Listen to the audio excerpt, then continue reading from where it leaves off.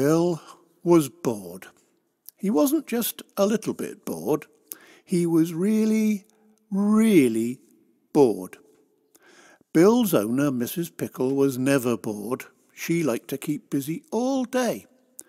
Mrs. Pickle loved reading, but Bill thought reading was boring. Mrs. Pickle adored gardening. Bill thought gardening was very dull indeed. Mrs. Pickle was a fantastic cook and a kung fu expert. "Try this, Bill, it's fun," she said happily. "Oh no," sighed Bill. Mrs. Pickle also liked to do lots of cleaning. "I'm so bored I can't even move," sighed Bill. "Come along, Bill, let's go for a lovely long walk," said Mrs. Pickle. "Boring," muttered Bill. "Boring dogs get bored," said Mrs. Pickle. "Besides, it's no fun sitting around all day doing nothing." "I won't go," said Bill firmly.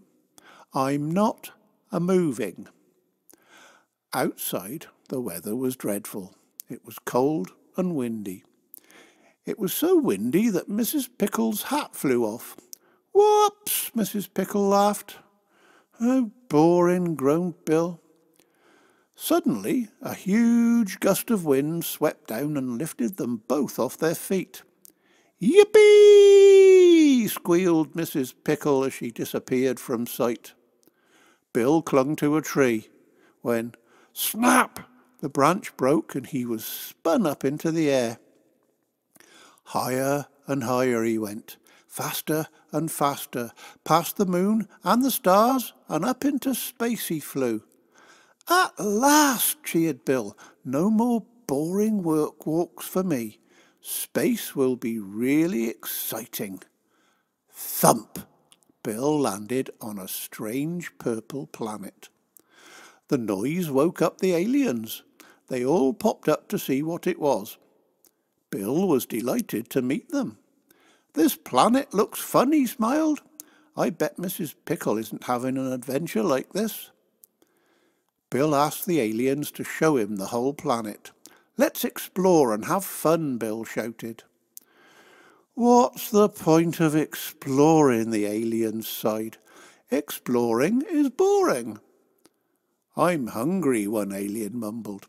So they all went to have some squidgy green food. Fantastic, thought Bill. Alien food must be delicious. Yum. But it wasn't. The squidgy green food was revolting. Worse still, the aliens ate it for every single meal. Life on the planet with the aliens wasn't very interesting at all. They just sat around all day doing absolutely nothing. Bill had never been so bored. He really missed Mrs. Pickle and her delicious food. Bill looked at the aliens lying around the planet. Mrs. Pickle was right, he thought suddenly. Doing nothing all day is really boring. We need to get busy.